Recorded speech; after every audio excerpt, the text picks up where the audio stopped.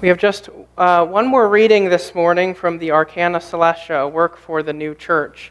And this is describing the necessity of having an idea of who the Lord is, and that if we don't have a proper idea of who the Lord is, we cannot be conjoined to heaven.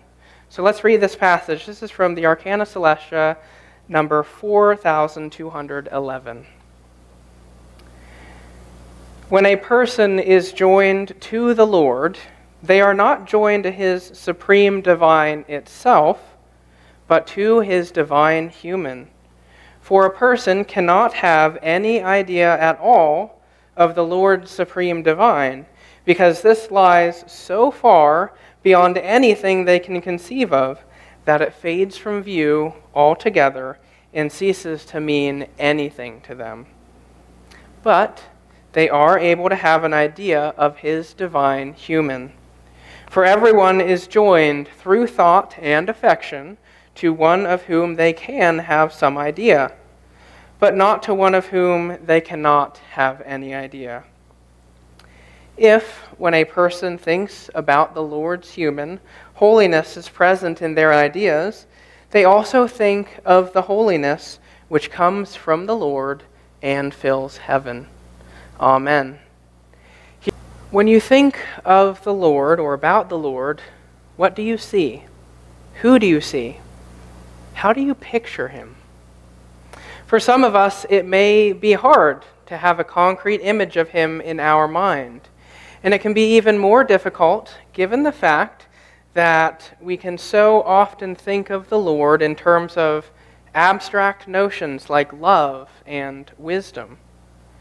While it is true that the Lord is love and wisdom itself, that doesn't really help us form a picture of him in our mind. We can only understand what love and wisdom are when they are applied to a human subject. So how do we see the Lord? And why is it so important? This is the subject for our sermon today. It's about how we can see the Lord in our lives and in our mind. Our text taken from John chapter 14 does not appear to immediately address this issue. Rather, it tells us of the promise the Lord is keeping in forming our spiritual home. Jesus says, "Let not your heart be troubled. You believe in God, believe also in me. In my Father's house are many dwelling places. If it were not so, I would have told you. I go to prepare a place for you." The two ideas I want to focus on right now are about belief and preparation. How are these two things related? In the work for the new church, the Apocalypse Explained, it says that to believe in the Lord is to believe that he regenerates people and gives eternal life to those who are regenerated by him. However, in our story, it almost seems like Jesus is asking the disciples who he's with to believe in God and himself as if they were two different people. But we know this isn't what he is saying. Rather, he is telling them to believe in both a deeper part of himself as well as the human being they see with their physical eyes. This deeper aspect of the Lord that they're being called to believe in, called God in the story, is what is known as the Father. The Father is the Lord's love. And as we mentioned, this love cannot be comprehended apart from his human manifestation, who is Jesus Christ. So the Father, or the Lord's love, is what wishes for us to have these heavenly homes that we've been speaking of. But it's the Lord's wisdom that ultimately achieves this goal. So let's reread this verse from John, thinking of God as love and Jesus as truth. It says, "You believe in God," or the divine love, "believe also in me," the divine truth. I go to prepare a place for you. Our regeneration process is closely linked to the formation and preparation of our heavenly home. And this is why the Lord speaks of this preparation immediately after telling the disciples to believe in him. The disciples in our story represent everyone who is a part of his church. Or in other words, they represent everyone who wants to go to heaven.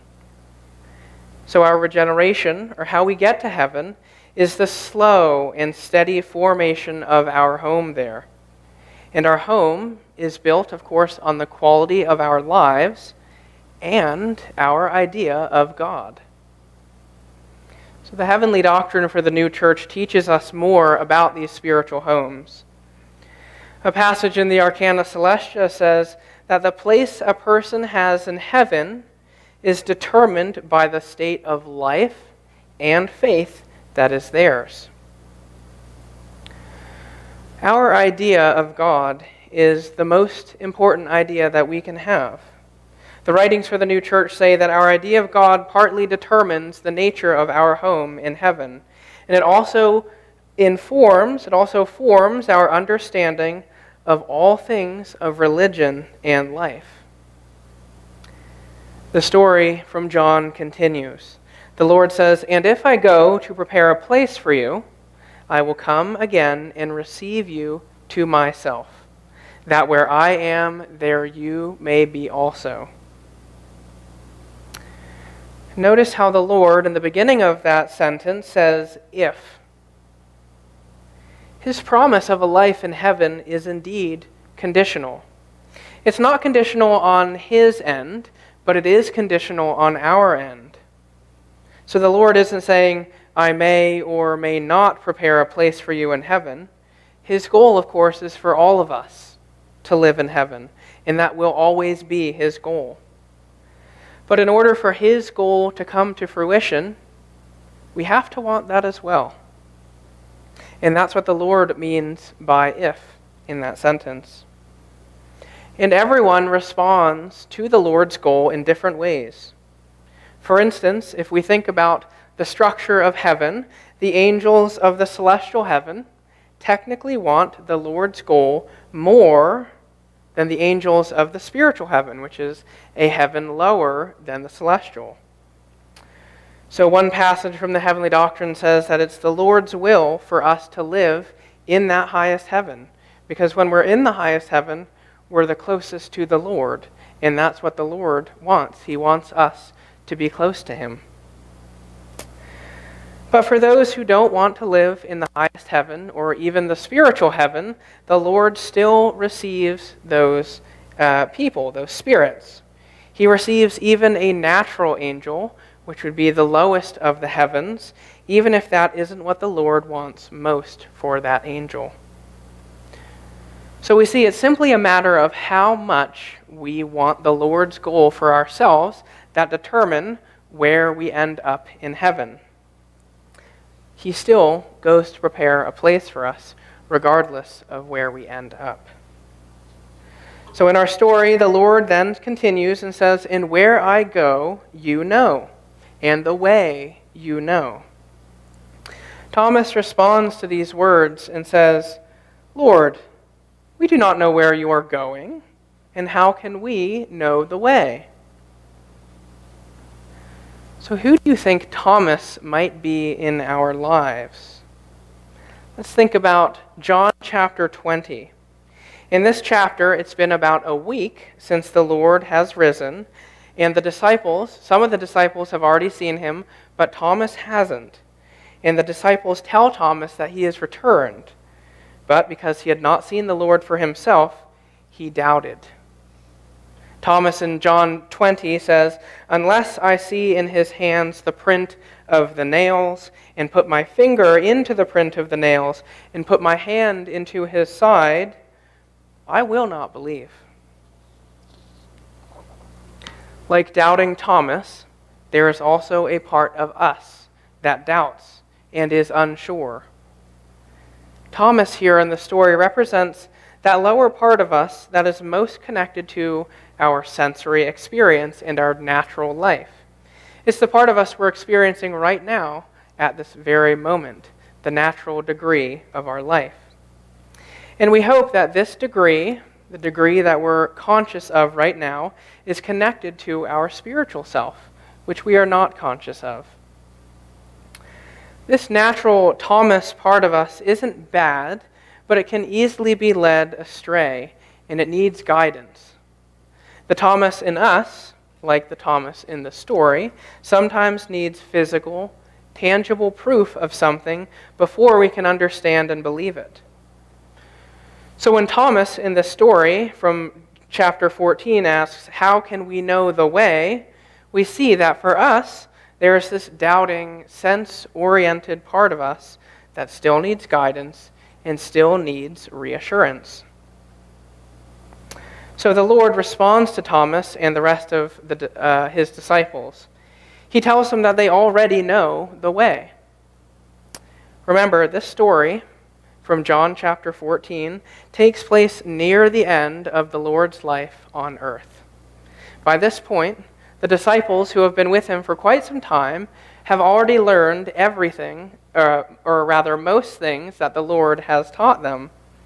But still, they were confused. They knew what to do. They knew the big teachings of the Lord, but they were still confused. So we can often feel the same way. We know the way to heaven. We know what we have to do to get there. One of the prevailing teachings in the new church is to repent from our evil. We must examine ourselves, shun our evils as sins against the Lord, and do what is good. This is what we have to do. And we all know this. And yet, how easy is it to lose sight of that very simple message? And this is why the Lord's response to Thomas's question, "How can we know the way?" This is why it's so simple.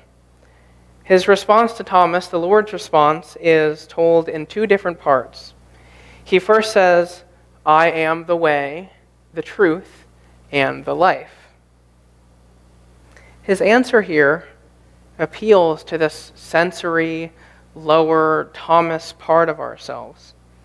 Perhaps in our story it doesn't look like that, but if we look to the spiritual sense, we can see that it really is true. It does appeal to our natural life. So let's consider the Lord's statement of the way, the truth, and the life. The way, in this verse, refers to the Lord as doctrine, or in other words, his teachings from the Word. One passage from the Heavenly Doctrine for the New Church says, "Everything included in the doctrine of true faith looks to the Lord, and looks also to the heavenly kingdom and the church, and to all things of the heavenly kingdom and the church." The Lord is doctrine itself as regards truth and. So I invite you to consider the implications of this teaching here. It says that the doctrine of true faith looks to the eternal goal of heaven, and the Lord alone is regarded in this doctrine, and is the doctrine itself. He is the way. In a practical sense, we can bear this as a basic principle in our mind. Whenever we read from the Old Testament, the New Testament, or the Heavenly Doctrine for the new church, we can ask ourselves, how is the Lord leading me or leading us in this particular teaching? This is a very good practice, especially when we encounter teachings that are difficult for us to hear. Instead of thinking, this is too difficult to accept, this can't be true, we can ask ourselves, how is the Lord showing me the way to heaven in this teaching right now?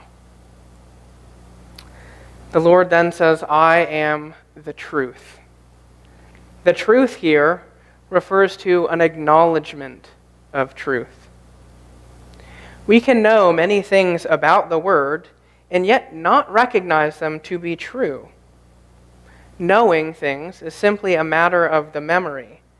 But an acknowledgement of truth comes from us living those teachings from the Word and really believing or realizing that they are indeed from the Lord.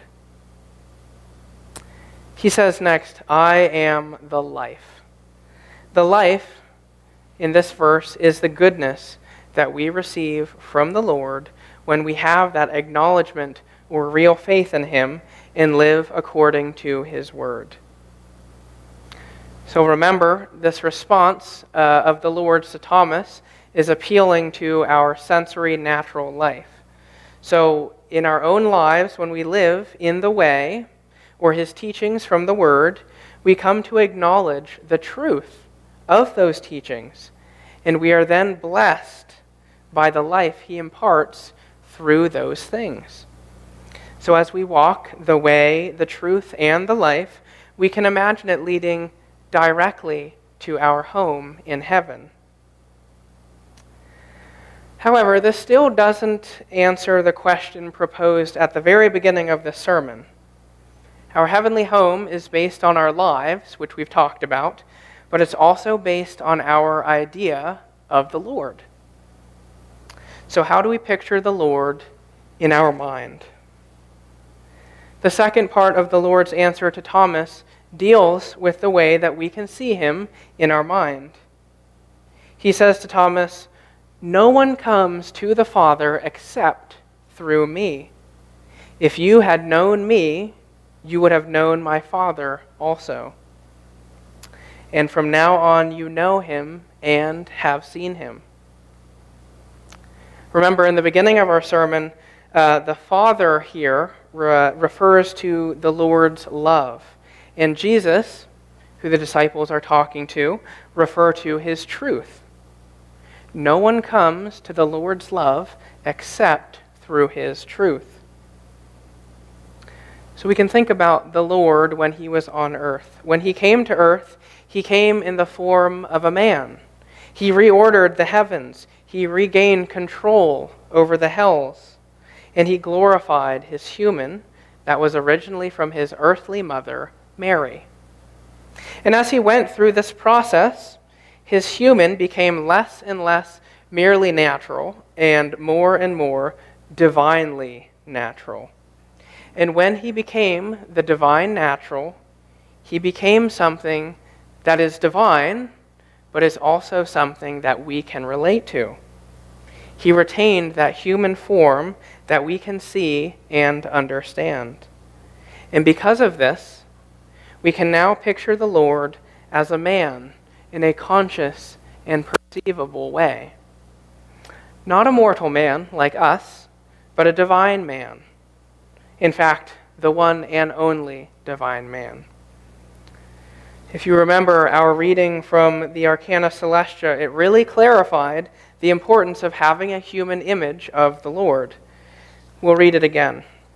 It says, "When a person is joined to the Lord, they are not joined to his supreme divine itself, but to his divine human. For a person cannot have any idea at all of the Lord's supreme divine, because this lies so far beyond anything they can conceive of that it fades from view altogether and ceases to mean anything to them. However, they are able to have an idea of his divine human. For everyone is joined through thought and affection to one of whom they can have some idea, but not to one of whom they cannot have any idea. So, if a person, when they're thinking about the Lord's human, holiness is present in their ideas, they also think of the holiness that fills, that which comes from the Lord and fills heaven. So hopefully now we can understand what the Lord meant by, "No one comes to the Father except through me." Of itself, the supreme divine, which the passage we just read speaks of, it is completely incomprehensible. We can't understand it. And this is what the Lord says about his internal self, the Father. We can't relate to anything that we cannot comprehend. And just as we can't understand what love is apart from someone who is doing the loving. But when love, like the Father, is applied to someone comprehensible, it can then be understood.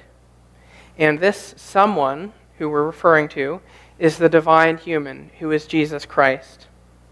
Through our idea of the Lord, Jesus Christ, we are then joined to his love, the Father, the supreme divine.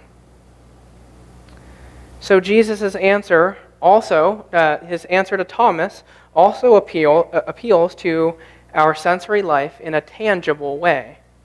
It appeals to our conscious mind. It's not difficult to have an image of a human being in our mind, and that is exactly what the Lord accomplished by putting on the divine human, our visible Savior. He gave us that concrete image that we can comprehend.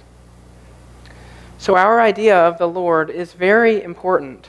We know that he is in the Word, and this is how we interact with the Lord physically and outwardly, by reading the Word and living according to what it teaches. In our mind, however, we don't imagine him as a mere book. We imagine him as a man, a human being. He has a body, just like ours, with hands, arms, and feet. But he is more than just a mortal man. He is the Lord, Jesus Christ, the divine human that regenerates us and prepares us for our heavenly home. The Lord's love, the Father, wills the creation of this home, and it's the Lord's wisdom, Jesus Christ, who builds our home. For unless the Lord builds the house, they labor in vain who build it.